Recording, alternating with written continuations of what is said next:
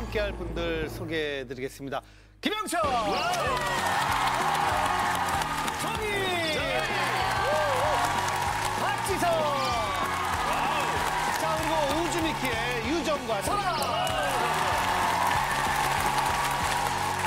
김영철 씨 오랜만이에요. 오랜만에 왔네요. 안녕하세요를. 예. 반가워요. 가끔 이영자 씨랑 연락을 하세요? 이영자 씨가 저를 피한다는 설이 있어요. 제작진이랑 인터뷰를 하는데 영자님이랑 최근에 밥 먹었던 적은요 하는데 전 영자님이랑 최근에 밥을 먹어본 적이 없는 거예요. 저희는 몇 년 자주 됐어요. 이렇게 만나는 피하시는 거예요. 요즘은 매니저랑만 먹어요. 킬팀이 없죠, 킬팀이. 박지선 씨가 오늘 나오셨는데 김영철 씨를 정말 좋아하는 선배라고 얘기를 하셨다는데. 진짜 좋아해요. 이렇게 주기적으로 만나면 항상 밝고 에너지 넘치고 그렇죠. 항상 밝죠. 긍정적이고 예쁘고 네, 얼굴도 아주 길쭉하니 보기 좋고 네. 너무 좋아요. 아 그러면 잘 맞겠네 두 분이. 부부의 인연도 어때? 괜찮아요? 개그맨 부부? 예, 근데 개그맨 일주일에 한 번 보는 건 좋은데 이제 매일매일 보는 거는 저도 어떨진 모르겠어요. 주말 부부 있잖아요. 예, 주말 부부. 주말 부부. 그러니까 둘 다 서울 사는데 주말 부부 하는 것도 나쁘지 않아요. 근데 박지선 씨는 원래 좀 수직가잖아요. 어디 빠지면 좀 푹 빠지는 스타일 아니에요? 맞아요. 예. 콜렉트예요. 한동안은 스펀지팝. 네. 거기에 빠졌고 아이돌한테 한번 빠진 적 있고. 예, 클럽 H.O.T 4기였는데 예, 였는데가 아니라 제 마음속에 아직도 H.O.T 오빠들은 여기 이제 자리를 하고 있고요. 근데 제 마음이 원룸이 아닌지라 자꾸 이제 다른 사람들이 들어와요. 동방신기, 샤이니, SM 엑소, 쪽이네요? NCT, SM 쪽이어서 주변 사람들이 그렇게 SM 좋아할 거면 이제는 이수만 씨를 좋아하라고. 이수만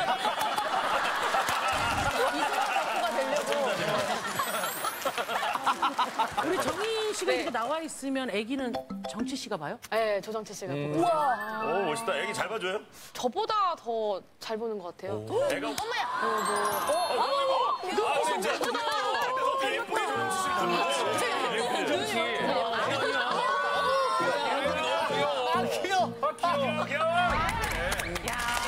아니 우주미키 사람들이 좀 우주미키 하니까 좀 설명 좀 해달라고 하지 설명 않아요? 좀 해봐요. 우주소녀 2명, 김키 2명 이렇게 만나서 새로운 그룹이 나온 거거든요. 우주미키. 지금 멤버가 많죠 지금. 그죠? 멤버가 많다 보니까 맞아요. 무대에서 짧은 시간 주목받기 참 약간 애매해요. 그러면 본인만의 어떤 그 주목받는 노하우. 약간 오글거리는 눈빛 발사로 약간 매력을 어필을 하는 편이에요. 살짝 한번 보여줘요.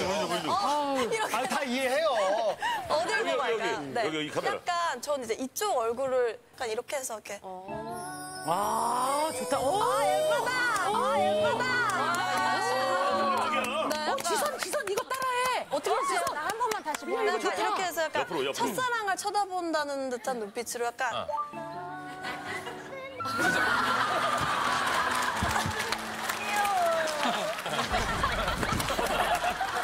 이번 주도 잠깐 말씀을 드려야 될 것 같습니다. 저희가 지난 한 달 가까이 이분 소식을 계속 전해드렸죠. 저희가 한번 찾아뵀습니다. 아, 직접? 예, 직접 만나보시죠. 휴게소. 이영자 씨 휴게소 나왔어요. 무슨 예. 휴게소예요 이름이? 여기도 비누 유명하잖아.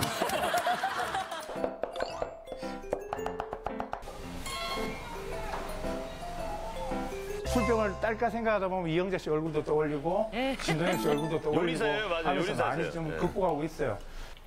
여보 나왔어요. 아 퇴근하셨습니다. 저 존댓말 됐어요. 안녕 나왔어요. 어머 안에 얼굴이 너무 좋아졌어. 전에는 근심 가득했거든요. 너무 좋다. 방송 나가고 난 이후에는 술이 아닌 과자를 사러 갔어요. 군것질도 하시니까 이제. 옛날에 그랬거든요. 옛날엔 다술이었어. 저는 일단 아빠랑 의사소통할 수 있는 게 제일 좋은 것 같아요. 의지할 수 있는 아빠가 되어준 거에 되게 고마워요. 이번 기회를 통해서 저한테 또 좋은 인생이 다시 한 번 더 열린다 생각하고 끝까지 최선을 다해서 노력해 보겠습니다. 잘 지켜봐 주세요. 어쨌든 계속해서 금주하시길 저희가 간절히 바라도록 하겠습니다.